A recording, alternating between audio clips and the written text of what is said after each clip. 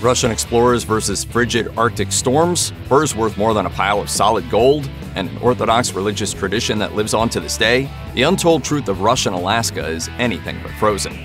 As the Russian Empire drove east across Siberia and towards the Pacific Ocean, it encountered a group of tribes collectively known as the Chukchi, who today continue to live in the Russian Far East alongside the Bering Strait. The Chukchi, per their folktales, were familiar with the other side of the Bering Strait. Chukchi folktales share numerous motifs, symbols, and myths with Alaska natives. One story, the tale about the flying shaman, includes a character that traveled from Alaska, suggesting trans-Bering contacts between the Chukchi and other Siberian tribes in Asia and the native peoples of Alaska. Russian explorer Semyon Dezhnev rounded the Chukotka Peninsula in 1648. This desolate region, covered in permafrost, is the closest Russian territory to the United States. At some point, he was told of the existence of two great islands to the west inhabited by big-toothed people.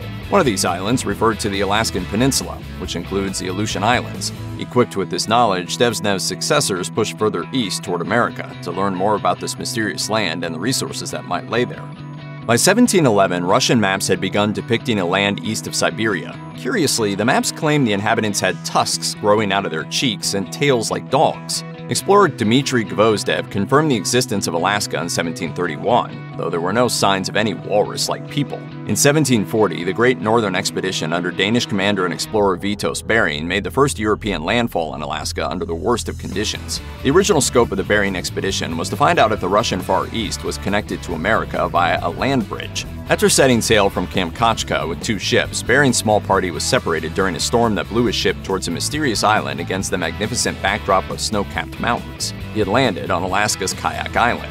On Kayak, Bering's party found a series of abandoned huts, suggesting the presence of human habitation in the surrounding region. So his party explored the length of what today are the Aleutian Islands, where they encountered the Aleuts. After a gift exchange, Bering's party turned back to Kamchatka. They spent a miserable winter on Bering Island, tormented by the local Arctic foxes that stole their food and belongings. The crew survived on sea otters and sea cows and managed to return to Kamchatka. Bering, however, did not live to report his discovery. He died on December 8, 1741, along with half of his crew. Following the second Kamchatka expedition's Alaska landing in 1741, Russia began to gradually settle Alaska, beginning with the Aleutian Islands. The first to make the jump were Siberian serfs. These men operated as independent traders and trappers, sometimes by coercing Aleuts and other natives to trap for them and then selling their furs for a profit. The fur trade operated much like the later gold rushes of American history. One Russian trapper went to Alaska and returned to Kamchatka with a load of otter pelts, which he sold at an enormous profit. The subsequent fur rush brought a wave of traders to Alaska. Some stayed behind, making local Aleut trapping and business partners. But the disorganized nature of the trade led the Russian government to bring some order through the creation of a colonial company. In 1799, the Russian-American Company, a joint stock company resulting from the merger of several smaller trading enterprises, received a monopoly on the Alaskan and North Pacific fur trade. It subsumed independent traders, which became its employees, and a booming organized Alaskan fur trade was born.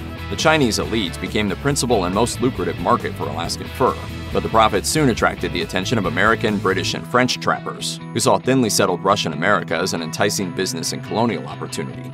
Russian America never had more than 800 permanent settlers at one time, and that was at the colony's peak. But Russia still hoped to hold on to Alaska and expand its influence along the Pacific Northwest coast. Meanwhile, American and European settlers and explorers were moving northwest too. To solve territorial disputes and ensure that they did not spill into conflict, Russia offered the United States a deal in 1824. The Russo-American Convention between Alexander I and James Monroe was an agreement that mutually recognized American and Russian navigation rights along the northwest coast and Alaska, while forbidding them to do any business with each other's settlements without the express permission of the local governor. The boundary between the two spheres was set at the 54th parallel, which both states agreed to respect. The most important aspect of the convention for Russian Alaska, however, concerned trade with natives. The treaty's 4th and 5th articles allowed American ships to engage in trade with natives, both along the coast and in the interior. Goods, such as firearms, spirits, and other war munitions, were the exception. While these articles were meant to resolve tensions and prevent conflict, they also undercut the Russian-American Company's authority in the Pacific Northwest and Alaska. Russia had effectively surrendered its Alaskan monopoly by allowing foreign merchants into its lands, eventually leading to the territory's sale to the United States. Russian colonists and frontiersmen encountered new groups of people native to Alaska, from Aleuts to Tlinkits. But these rough-and-tumble frontiersmen were not particularly well disposed to the native population. Russian traders frequently enslaved natives and killed those that refused to cooperate with them, leading to a cycle of massacres and counter-massacres. To add to the hardships of first contact, native Alaskans had no immunity to Old World diseases such as smallpox, which devastated the native communities, taking the lives of over half the population in some villages. Smallpox vaccination through a system of Russian hospitals slowed the devastation, but many natives refused it out of distrust and fell victim to the disease. And for others, it was already too late. Facing depopulation, the Russian colonial authorities relocated surviving natives to larger villages and concentrated manpower. In response, at least one tribe, the Tlingit, fought back. The Tlingit elected a warlord to lead a united Tlingit resistance against the Russian settlement, which is today called Sitka. The Tlingit captured the town, fortified their positions, and defeated a Russian counterattack at the 1804 Battle of Sitka. The conflict ended with an 1822 settlement that allowed the Tlingits to rebuild their settlements next to Russian Sitka, but relations between the two sides remained tense until Russia left Alaska in 1867.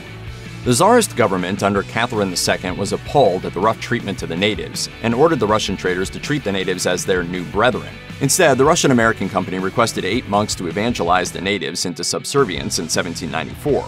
But the monks had other ideas. They had come to win souls, not to serve RAC policy.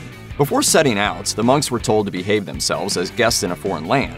In practice, they were to respect Alaskan natives and their cultures while evangelizing. The result was a harmonization of native languages and cultures, particularly Aleut, with Orthodoxy. The monks also defended the natives against company abuses, slavery, and indentured servitude, and the Aleut repaid them with their trust in souls. Apart from the faith, the Orthodox Church's most important contribution to the Aleuts and other natives was an alphabet to write their languages so they could learn prayers, catechesis, and create their own works. Saint Innocent of Alaska, one of Russian Alaska's most prolific writers, learned Aleut and subsequently wrote the Indication of the Pathway to Heaven. In addition to making converts, he put his energy into further educating the people already in the faith. He translated the Gospel of Matthew, among several other readings, sermons, and prayers. The mission capped its achievements with an Aleut translation of the Orthodox Divine Liturgy, evidence of the Russian Orthodox Church's commitment to its new flock. Alaska has produced many Orthodox saints, most famously its patron Saint Herman, wonder worker of all America. According to the Saint Herman of Alaska Orthodox Church, Herman was among the 8 missionaries sent to Kodiak to evangelize the locals, embracing conversion over coercion despite colonial authorities' misgivings. But it worked, netting nearly 7,000 Aleut conversions within the first year of his mission. Herman became a respected figure among the Aleuts, who flocked to him to hear his sermons, but his principal focus was on Aleut children. For them, he founded a bilingual school and an orphanage, and even baked cookies for them out of kindness and affection for his pupils. Inspired by his faith, the Aleuts became ardent defenders of orthodoxy. St. Herman had a young Aleut disciple named Peter, who in 1812 traveled with a Russian expedition to California. There, Spanish authorities captured and tortured them to renounce orthodoxy for Catholicism. Peter refused and died a martyr. Upon hearing of his pupil's death, St. Herman crossed himself and invoked Peter to pray for him and all sinners. The martyred youth eventually became St. Peter the Aleut. By the 1850s, the Russian-American Company had a manpower shortage. The fur trade was no longer profitable as otter populations were depleted. No one wanted to move to Alaska anymore, and the colony became a financial drain. The geopolitical situation in 1860 did not favor Russia either. Russia had suffered a humiliating defeat against a rival Franco-British coalition in the Crimean War, and Britain even had a plan to partition Russia. Meanwhile, the British were also looking to partition Russia's only major friend and ally, the United States, by recognizing the Confederacy. The British had designs on Alaska, too. So Tsar Alexander II decided to sell it to the United States and leave it in friendly hands. An 1859 offer was postponed as the Buchanan and Lincoln administrations grappled with secession and the Civil War. But after the war, Russo-American relations were at a high point following cooperation during the American Civil War, and so negotiations went forward. Russia initially asked for $5 million. However, upon seeing Andrew Johnson's Secretary of State William Seward's enthusiasm for purchasing Alaska, the parties agreed upon $7.2 million, a bargain price of 2 cents per acre. Russia pulled out of the last frontier, leaving its subjects to navigate their new American sovereigns alone.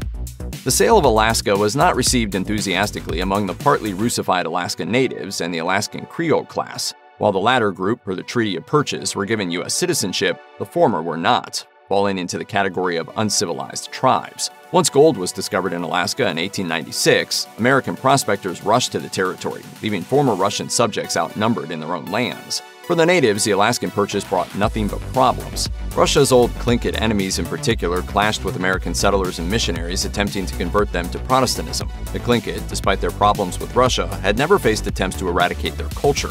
American missionaries, on the other hand, banned the Tlingit language and culture in their schools to, quote, kill the Indian, save the man. In comparison, the Russian Orthodox Church preserved Alaskan culture and language. In response, the Tlingit rallied around the Russian Orthodox Church, which they turned into their own institution. The Tlingit combined native traditions, Russian spirituality, and the Tlingit language into their Orthodox niche. Even with the material benefits of assimilation, the Tlingit chose Orthodoxy for its compatibility with their native spirituality and worship styles. The result was a collection of Tlingit hymns, prayers, and Russo-Tlingit religious brotherhoods to reinforce Tlingit orthodoxy. Although Alaska's surviving Russian influence is mostly spiritual, one modern Russian stronghold post-dating the colonial era survives. A group called Old Believers separated from the Orthodox Church in 1666, after the then patriarch made a series of corrections to the liturgy and changed some other traditions, including how the sign of the cross was made. Objectors were told to fall in line or be persecuted, and the Old Believers chose the latter.